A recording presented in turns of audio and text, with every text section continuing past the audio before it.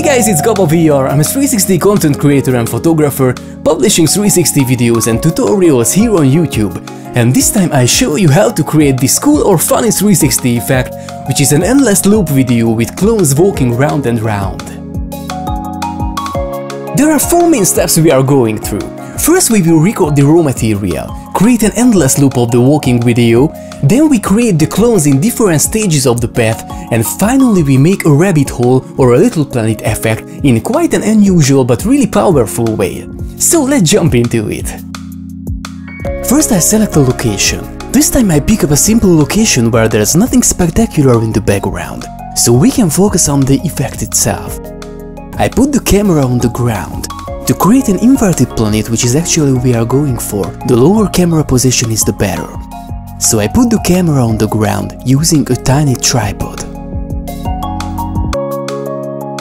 Then I start walking in a circle, trying to keep the same distance from the camera. The final result will look quite different depending on the distance, so if you are not sure what kind of look you are looking for, try to walk in a smaller circle first, then increase the distance after 2 or 3 rounds, and so on, getting further and further from the camera.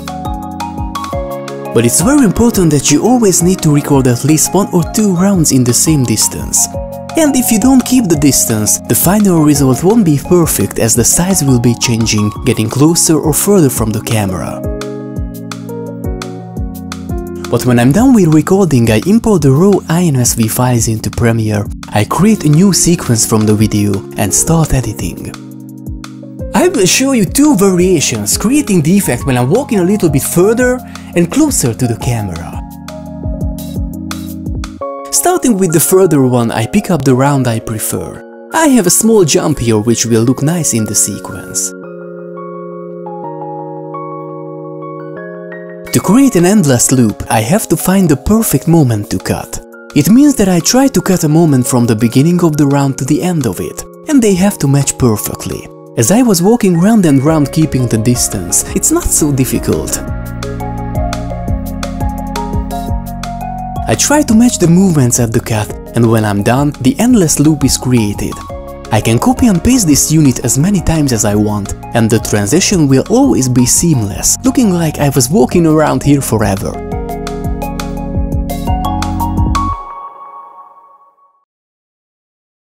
Now as the endless loop is created, it's time to create the clones in different stages of the scene. The further you walk from the camera, the more clones you can create. So this time there can be even 8 or 9 of them, but I will see it during editing. First I duplicate a unit of the endless loop I created and animate a mask all along the scene. I turn off the layer on the bottom so I can see the borders of the mask perfectly, creating this spotlight looking mask.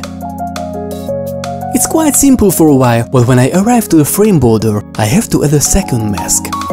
To make it simple, I make a cut here, add a second mask and animate both of them until I finally leave that line totally.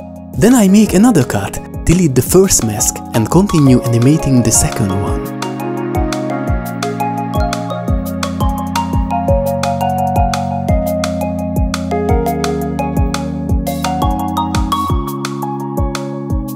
Of course it depends on you how you solve this problem masking things at the frame border. You can create 2 masks right in the beginning and pull one of them out of the frame until you reach the point when you need it. But this is just my way, how I do this. When I'm done with masking, I nest this unit, so I can copy it without messing up anything. And even more, I can modify the mask anytime later and it will be changing in all of the copies. Then I just simply put these units after each other to create a longer sequence. Now I have the same endless loop video on top of each other with and without masking. I turn on the bottom layer again and then I shift the upper one a couple of frames backwards. The amount of the shifted frames depends on the size of the talent in the scene. And here you can see I have 2 people walking on this field. Then I repeat the same process a couple of times, copying, pasting and shifting the same units. I always use the same amount of shift, so there will be a constant distance between the clones. Depending on the camera distance, we can create more or less clones, and of course we can modify the amount of the shifting anytime it's needed. But it's quite an easy job and it's a great fun playing around with it.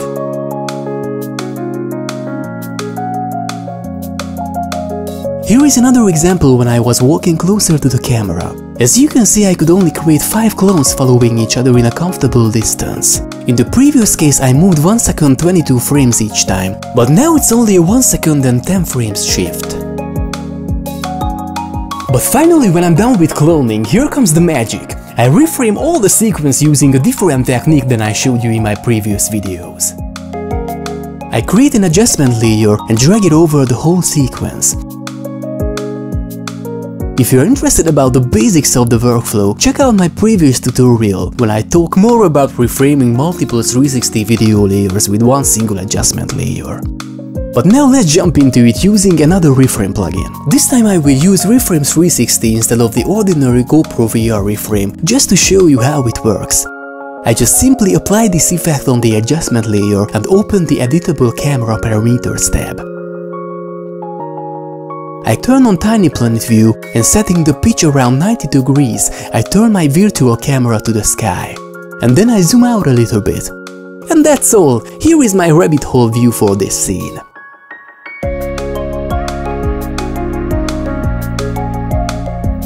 And as I'm working on an adjustment layer, this plugin affects all the layers below. So I don't have to copy and paste this reframe plugin, and all of the changes I make will affect all the layers in real time. Even more, I can turn it on and off with one single click, for instance when I like to modify the mask. So as you can see, the infinite loop is done, looking like I was walking around the rabbit hole forever. And using the short unit I created, I can make this loop video longer or shorter anytime, only by adding or deleting a couple of it on the timeline. It's that easy. Or, as the adjustment layer affects all the layers underneath, I can create a tiny planet loop really quickly. I just modify the pitch, turning my virtual camera to the ground, and maybe I play around with the zoom a little bit, and that's all.